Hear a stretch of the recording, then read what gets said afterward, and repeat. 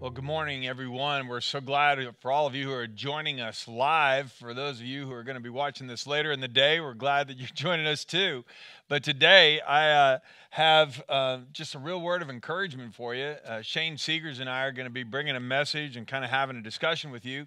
Even as we lead worship, we realize that we are gathering in homes. Most of us have been in places now where we're encouraged not to gather together with others. And so as we do that, the question is, hey, what can we do? And how does this impact our faith as Christians? How does this impact our practice as Christians? Well, the great news is that the Bible is full of stories of people who went through times of difficulty and times of crisis, and probably none of them apply better in my life, or none of them apply better than the life of Esther. At least this is how God has made it really come clear to me.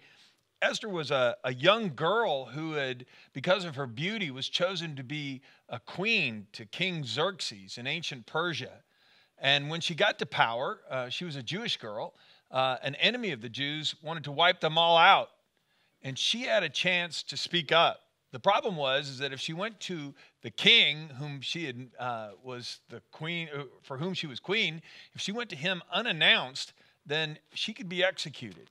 But her uncle Mordecai reminded her that if she was afraid to speak up on behalf of her people, that she would miss an incredible opportunity that God had given her. In fact, in Esther 4:14, it says the key verse in the whole book, in this Old Testament book, and that's this: who knows if perhaps you're made queen for just such a time as this? And the reason I bring up that verse today is in times of crisis, we find all kinds of opportunities. Esther realized that she was in the middle of a crisis, and when she realized that, she made the most of her opportunity, and she made a difference. She went to King Xerxes, and she asked for his help to rescue her people, and was able to rescue all of them. Now look, you and I probably aren't going to be put in that same situation, but there are opportunities all around us today, and there are three important thoughts I want to cover with you today regarding that. But Shane, it's true, and thanks for joining us here today. It's true that we have a place in history too, isn't it? Oh, yeah. I mean, God has placed us in this time. And sometimes when bad things are happening, it's easy for us to look and get overwhelmed by the difficulties of it. And we begin to complain and get focused on just how bad things are. But one thing that we know is that every difficulty is an opportunity. Yeah. And this is the time that God has for us. And so we just like to pray that we take advantage of that opportunity. Why don't you pray for our time together today? Father, I want to thank you so much that we still have the ability to worship you.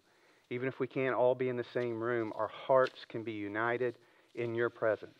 And God, it's in your presence that we take such great comfort, because we don't look at just our circumstances, which can change. And now there's some that are pretty difficult. But God, we look at you, a God who is so much bigger and stronger and more powerful than anything that we have to deal with. And so, Lord, we just ask that in this time of testing and challenge that we look to you, and that we wouldn't see this as just such an overwhelming obstacle, but we would see this as a great opportunity for your glory, your power to be revealed, and for your church to step up for such a time as this. We pray this in Jesus' name. Amen. Yeah, and so the first thing that Shane and I want to remind you of today is this: that God has purposely placed us at this time and place in human history. All of us. Not just Esther in her time, but all of us. In fact, in Ephesians 2:10, it says this: we are God's masterpiece, and he's created us anew in Christ Jesus so we can do the good things he planned for us long ago.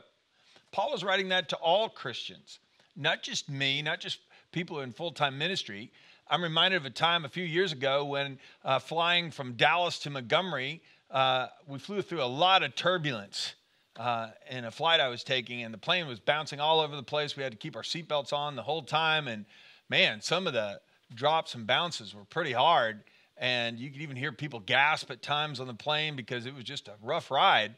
Well, we landed and we got off the plane, we deplaned, and we were walking through the airport in Montgomery, and the woman behind me said, "Oh, I knew we were going to be okay." And I said, "Well, how'd you know we were going to be okay?" She said, "Because you were on the plane." And I said, "Well, I don't know how to fly." And she goes, "No, God has a purpose for you. I knew the plane wouldn't crash if you were on the plane." I wish I worked at a church. I wish my leaders at our last church had that same faith, because We had a rule where there was 3 pastors. We weren't allowed to travel together at all because they always knew that if we were all together, something bad was going to happen. Yeah. So I wish they had her faith. Yeah. So anyway, but what was funny was I had the conversation with the woman right there, and I said, "Well, believe it or not, ma'am, God has a purpose for your life too, not just mine." I mean, think about that. In fact, it's interesting in Acts 13:36. It says that David served God's purposes in his own generation, and then he fell asleep. David served God's purposes in his generation. Paul served God's purposes in his generation. But how about you and me? I mean, this is a perfect time for us to evaluate, God can use me. I mean, Esther recognized where she was, and she made a difference. I think also with that, we look at David, we look at Paul, and we think these are people who were incredible and had such great purpose. But where do we fit in with that? Well, God does have a purpose for us. But one of the things, we look at what they did and we think, man, I got to be perfect to get all these things done. In their lives, it wasn't just about fulfilling God's purpose with perfection. It was more about persistence. They stayed at God's purpose in their lives. Yeah, because sometimes we think, well, I can't do anything, but doing even a small thing is better than doing nothing. Yeah, because, God's purpose is bigger than just what happens in this next moment. It spans all of creation, all of time. And they were persistent at it in their life, and we need to be persistent at it in our life as well. So today, the reason we want to talk about for just such a time as this is because I want all of us to embrace the fact that God can use us in the middle of a global pandemic. He can. Maybe I could be the one to give an encouraging word. Maybe I could be the one to go check on an elderly neighbor and make a huge difference. Now, here's what's also interesting is, in the Bible, at multiple places, people have been clearly called by God to make a difference, but sometimes when God does this, we ask God to spare us from the very circumstance for which he created us. I mean, if Esther had not gone before the king, she would have missed her moment. And it's funny, when God called Moses from a burning bush, Moses had been a shepherd in his 80s, and he went over to see a bush that was burning. It kept burning. It was never burned up, and God used that to draw his attention. When he walked over to the bush, God spoke to him from that burning bush and said, "Moses, I'm sending you back to Egypt. I want you to go and rescue my people." And when he called Moses to do this, it's so interesting. In Exodus 4, Moses says, God has just told him, "Moses, I'll be with you when you speak. I'll instruct you in what to say." But Moses pleaded, "Oh, Lord, please send anyone else." And there are times when God calls us specifically to go and be a good neighbor or to help someone else. And we'll go, "Oh, this is really way out of my comfort zone. I can't do this."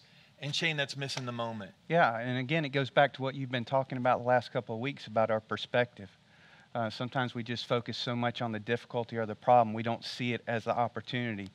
Moses saw it as just the difficulty, what it's going to be like going back to Egypt and the task of confronting the Pharaoh and everything.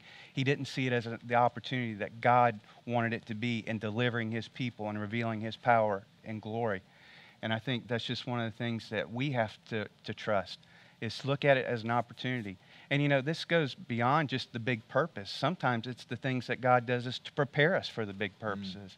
We can find ourselves praying in a way out of God's will. God, would you take this from me? God, would you not allow this to happen? I want more comfort in my life. When we know these are the very things that God is using to shape us and to fashion us so that we can accomplish God's purpose in our lives. Yeah, and if there's anything you gather out of this time together with us today, I hope you get a reminder that God has been working on you all along, and on me too, and he has purposes for all of us. So here's a life application for us today. God will show us his purposes for us, and he will give us the power to accomplish them. If you and I would pray that and say, "God, would you show me how I can be of help today?" God will show us. And once he shows us, he'll give us the power to do it. Listen to Paul, 2 Thessalonians 1:11. "So we keep on praying for you, asking our God to enable you to live a life worthy of his call, and may he give you the power to accomplish all the good things your faith prompts you to do." I mean, when Paul was praying for Christians in the first century, he was saying, God's going to lead you guys to do all kinds of things. And when he does, he'll give you the power to do it. If it's taking care of someone, if it's praying for someone, if it's helping someone, he'll give you the power to get it done. And that's an encouraging word, isn't it? Yeah, that's one of my favorite verses in Scripture, because the very fact that God would prompt me or God would prompt you, or God would prompt you, because that's what God does. He doesn't just work through other people. You have a personal relationship where he can directly prompt you and speak to you and guide you and lead you. I mean, it's one of the things that's made my relationship with God so real. Oh, yeah. So today, I just want to remind us that God has a plan for us, and we need to be open to that. And whatever he leads us to do, he'll give us the power. So let's make the most of these opportunities. And that brings us to second point that I wanted to make this morning. I'm so used to talking from an outline, that brings us to point 2, but you don't have the outline, so here's point 2 anyway. Difficult circumstances only clarify God's purposes for placing us here. Okay, so if God has things for us to do, then difficult circumstances bring those out clearly. Listen to what Philippians 2 says. For God is working in you, giving you the desire and the power to do what pleases him. So do everything without complaining and arguing so that no one can criticize you. Live clean, innocent lives as children of God, shining like bright lights in a world full of crooked and perverse people. It was a little over 3 months ago on Christmas Eve that we had a candlelight service. And this last week we were doing a staff meeting via Zoom. And Scott Shumpert, who opened up the service a little bit ago, he reminded us, he said, 3 months ago when we were praying about, when we were having our candlelight service, one of the things we prayed at that time was that God would use us to be lights in a dark world. At a candlelight service before Christmas, we celebrate the birth of Christ, how Jesus, the light of the world, came into a dark world to save us from sin. And Jesus told the disciples, I'm the light of the world, and if you follow me, you'll have the light of life. And he told them, now you're the light of the world. Well, we've been praying all along, and at every candlelight service, we always remind ourselves that, hey, not only are we the light of the world, but God's going to put people in our path who need the light of Christ passed on to them. We get to be the conduit. Well, this is our time. Esther recognized she was in the middle of a crisis, and she took advantage of the opportunity, and God used her mightily. God wants to use you and me. I hope that you and I can be greatly encouraged today. God is going to use us to bring light into a dark world. And that always gives me so much hope. Yeah. And thinking about the candlelight service, it wasn't just when everybody had the candles and we all held it up. It was just even when one small flame entered in that room, darkness was pierced. And that's our lives. There's times right now where we're not able all to get together and we think, wow, we can't make a difference. But the illustration was one candle can make a huge difference. Yeah, and just because we're not able to gather together, and I blew out these candles because they were dripping hot wax, and that's a very unfortunate consequence of this illustration. But anyway, just because we're not able to gather together in person right now, it doesn't mean I can't be a light. It doesn't change anything of our ministry. In fact, it makes it all the more important. In fact, here's a note. Just because we're not able to gather together in person, it doesn't mean our purposes are on hold. God's purposes for you and me are not on hold. He will show us opportunities, maybe at the grocery store, maybe in an interaction through an email with a coworker or a fellow student, where you and I can bring a little bit of light into somebody's life. Yeah, because that's important for us to remember, that our purposes weren't just meetings. It wasn't just about gathering together, although we're commanded to do that. There's so much more to being a part of God's body and accomplishing his purposes than just attending meetings together. So even though we can't do that now, it clearly doesn't put on hold what God wants to do in and through us. Yeah, and Shane, you brought up a verse from 1 John chapter 3 at a staff meeting as well. Why don't you share that with everybody? Yeah, it was 1 John 3, 18 and 19, and it says, Dear children, let us not merely say that we love each other. Let us show the truth by our actions. Our actions will show that we belong to the truth, so we will be confident when we stand before God. And, we kind of brought that up because at this time, that's really a lot of what we're doing is being able to talk. All of our actions have been in our Zoom meetings, and we're talking to each other about what's going on. But there's so much more that we need to do than just talking to each other. And a lot of our actions can be done through words, but it's the fact that we make sure that we are engaging people, not just listening to people. And this is what we really want to encourage each of us to do now is to make sure that we're still putting our faith and our love into action, not just kind of sitting on the sidelines waiting for a difficult time to pass. Yeah, so I don't want to miss this. If you're asking yourself, man, there's an elderly neighbor, an elderly gentleman or an elderly woman lives down the street, I wonder if anybody's checking on her. Well, this would be the opportunity for me to go check on her today. And if she has family and friends, excellent. Or if he doesn't, well then, hey, here's my phone number. Just want you to know I'm here for you, and we can pray for them. I mean, it's a wonderful way to share light in the darkness, to share hope with somebody who needs hope, and to offer help wherever it's needed. So God has a plan for each one of us. A crisis just makes the importance of shining out in the darkness all the more clear. And finally, a third point that we want to bring up today is that God uses difficult times like this to test us. Now, this is terribly important as well, because when hard times come, the question is, am I going to be available here? Am I ready?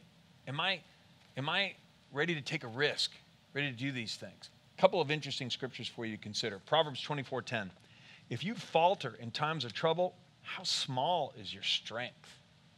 1 Peter 4:12. This is from the Amplified Version. Beloved, don't be surprised at the fiery ordeal which has taken place to test you, that is, to test the quality of your faith, as though something strange or unusual were happening to you. Paul was writing to Christians going through some very hard trials. And he said, don't think it's strange if God tests you. I mean, when hard times come, we experience a test. And every time I bring up a passage about testing, I always want to remind us of something. When we go through a test, it reveals where we are to two people, to the instructor and the student. Every time I took a test in college, my professor knew exactly where I was with the material, and so did I. Well, when God tests us, he already knows where we are. But then people say, well, then why do I need to go through the test? Well, for me, because when I go through a hard trial, whether or not I'm available for the light of Christ to shine through me in a particular way, that'll be shown out very clearly. If I'm willing to step out in courage, if I'm willing to step out in faith, or if I'm not. And then I'll know. If I'm doing well, I'll be encouraged and I'll go, okay, good, I've learned a lesson. If I'm not, it shows me something I need to work on. That's why James 1 says this. It says, consider it pure joy, or consider it a sheer gift, friends, when tests and challenges come at you from all sides. You know that under pressure, your faith life is forced into the open and shows its true colors. So don't try to get out of anything prematurely. Let's let it do its work so you become mature and well-developed, not deficient in any way. And Shane, that's a key, isn't it? Well, I like that last part. Let it do its work so you become mature and well-developed. Sometimes we see a test just trying to show the areas where we're deficient or where we're going to fail. Yeah. And we look at a test as a negative thing. And God wants us to, again, change our perspective, because what we see, what story we tell ourselves about the difficulties defines and determines how we're going to respond. But when we can understand that tests are about developing us and maturing us and refining us, then it becomes an opportunity for strengthening and encouragement. Yeah, and if you think back at times when you took a test or an exam and you aced that exam, it gave you so much confidence. Other times, even if you didn't do well and a professor came up to you, if you work a little hard at this for the midterm, you're going to crush it. But you need to spend some more time studying this, or you need to spend some more time in the lab going through this. Yeah. Because what an instructor wants is they want me to not only just regurgitate the material for a score on a piece of paper, they want me to own it. Yeah. And I think that's the reason why we prepare for tests, so that when they come, we're ready. And we know that tests are going to come in our life. And this is what God wants us to do, is to change our perspective about them, but also to be prepared for them. Yeah, and I think that that's over and over again where I guess you and I wanted to get our discussion this morning, is to say, all right, look, if God has a plan for me, and just like he did for Esther, just like he did for David, just like he did for Moses, well, and God is using crisis times to make that plan even more clear, well then, how do I prepare to cooperate with him? And I know this might seem simplistic to people, or to people who've been in church for a long time, but the truth is, this is why we need to be reading the Bible every single day. And so there's two things we can do to strengthen our trust in God. And the first one of them is this: we can spend time daily with God in prayer and reading his word. The Bible is God's word. And in Romans 12, the Apostle Paul says, look, don't copy the behavior and customs of this world, but let God transform you into a new person by changing the way you think. And then you'll learn to know God's will for you, which is good and pleasing and perfect. But if I'm not spending time in God's word, Shane, I mean, how is he going to use it to speak to me if it's just sitting on a shelf? Yeah, I mean, this is one of the ways that God prompts us and how he does speak to us. We talked about that from the verse in 2 Thessalonians. If we're not spending time with God, not just to check a box, oh, I read my Bible, so I did my good work for the day. We read the Bible so that we can know who God is. We can know his promises. We can know how to treat people, what God's calling us to do 4 times just like this. And when we haven't prepared by spending our time getting to know him, when we get into a difficulty, we get overwhelmed because we look at our situation as opposed to God, the one who holds that in his hands. Yeah, and when we read God's word, man, he'll speak to us. There have been times when I've spent time in his word lately, and from reading the story, I realize, oh, I need to apologize to somebody. Or other times, I need to go see somebody. For other times, hey, I just need to hang on. God's working in this. I just need to be patient. And yet other times, it'll even be, I need to get going on that. I've been procrastinating. And so it depends on my circumstance, but God will always speak to me, and he'll change the way I think if I'll just spend time in his word. It also strengthens our prayer life because when we're in his word, we now, there's a lot of times, well, I don't know what to talk to God about. We just talk about our same list over and over again. Yep. But it makes it a conversation when we're in his word. Now, as God's speaking to us, we can be speaking back to him and trying to do what prayer does, align us. So we say, God, I want your will, not just my will in this situation. And so it's terribly important that we spend time with him. There's another slide here, if we can get that put up. You and I can get the YouVersion Bible app. It's free. If you don't have this on your phone or computer yet, go to Bible.com. I mean, how simple is that? It's absolutely free. There are dozens of translations, all kinds of devotional guides, Bible reading plans. It'll read it out loud to you if you're not proficient at reading out loud to others. You can even just hit a button and it'll play it back to you. Yeah. But it's so important that we use the technology that we have today, because if there was ever a time when it's important for us to spend some time each day in Bible study and prayer, it'd be now, because there are opportunities all around us. Yeah, and so many times we say, read the Bible, and they're like, well, where do I begin? I've tried to read the Bible. That's why this Bible app is so helpful, because just as John said, you can go and you can search for Bible plans, and it'll bring up a whole host of words and just topics and themes. And I'm sure anything that when you look at it, you go, man, that's what my heart needs, then click on it and just start there, because God's word is living and active. It's not so much about just how perfect the plan is. If you're trusting that God will speak to you, he will, and it'll be exactly what you need. Now, the other thing you can do is you can always call us here, or you can go to centeringlives.com and email us, hey, where are you reading today, John? And I'll be glad to tell you. Or you can just get a hold of us, and we'll recommend. We can even go to the app and show you a couple of interesting studies that or guides that you can get into that would be really helpful. Now, so if I am going to be available for God to use during a time where I want to make the most of my situation, then I need to read the Bible and pray. And then the second thing I need to do is I need to do whatever God prompts me to do. And this is what I pray for. So if God has prompted me to apologize, if God has prompted me to check on a friend, then I need to be obedient to do that. Listen to Psalm 32:8. The Lord promises this. This is for all of us, not just for me, but for all of us. I will instruct you and teach you in the way you should go. I will counsel you and watch over you. God will give us counsel, and he's going to prompt us to do all kinds of interesting things. We've created a new page on our website at centeringlives.com. We've got photos of people doing all kinds of neat things in a day of social distancing. They are still loving God and loving their neighbors in all kinds of creative ways. A couple of folks at our Wetumpka location took their husband and wife took their kids, and they went to some people's houses who hadn't been out very much. They wanted to encourage them. So they're gifted in music, and they sang some Christian songs for them while they were out on the porch out in front, and then they encouraged them and they prayed for them. And I think that's a neat idea. Yeah, I think one of the most important things is whatever God begins to prompt you, it's probably going to be putting your focus on someone else. And I think in the time of difficult circumstances, that's one of the most helpful things we can do, because sometimes we can just focus on how bad it is, poor me, and this is hard. But when we begin to look at this as an opportunity and focus on other people, how God's prompting us, you're going to find you're not only helping them, but you're helping yourself. Yeah, and what's so neat about this is that when God instructs us and teaches us, it's different for each one of us. I mean, when this whole story of the couple taking their family and going and singing at the neighbors' houses was brought up to our elders for a prayer meeting the other day, one of them reminded me, they go, John, you're not going to do that, right? Yeah. They said, if you go and try to sing to people, that would be a really bad thing. And I went, yes, that is not what God is prompting me to do.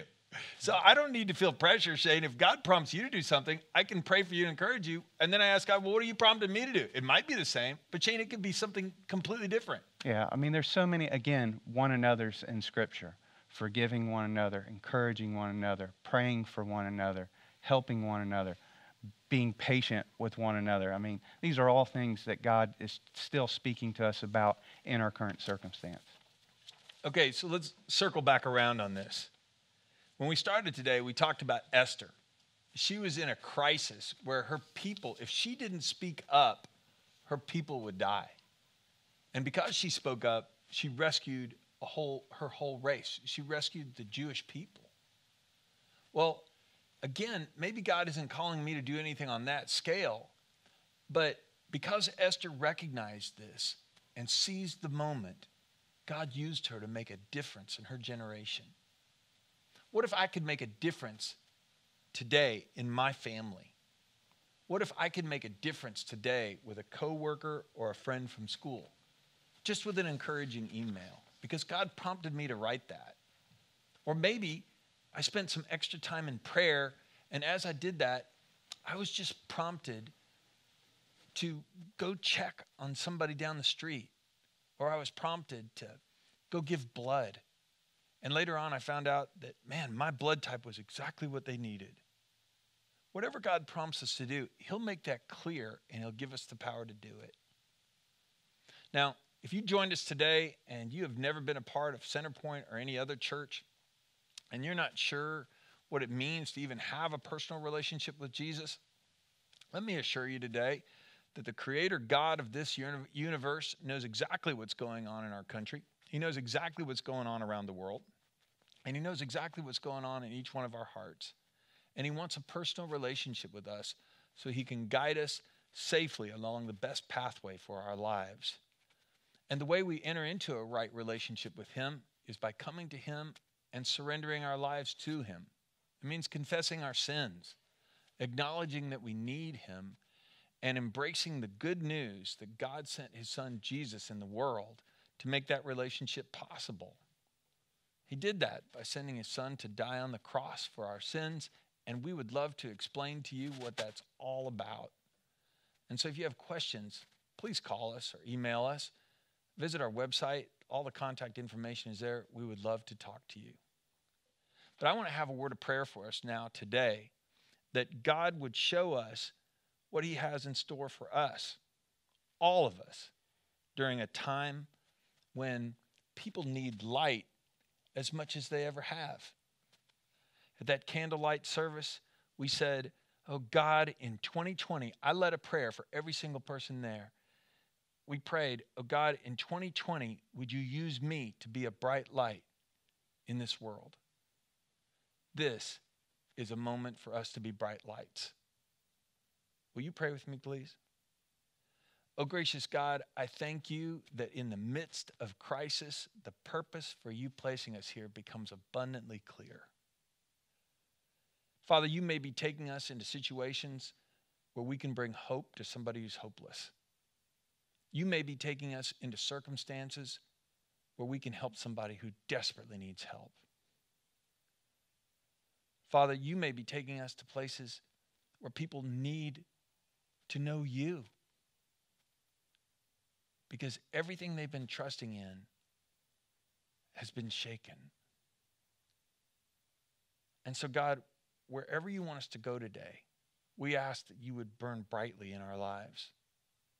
Oh God, I pray that you would give us a hunger and a thirst for righteousness, a desire to read your word. And Father, that you would show us, that you would prompt us in a whole host of things, in all kinds of creative ways, so we could serve you faithfully in this world, in our generation. And then, Father, just like Paul, I pray that you'll give us the strength to do whatever you prompt us to do.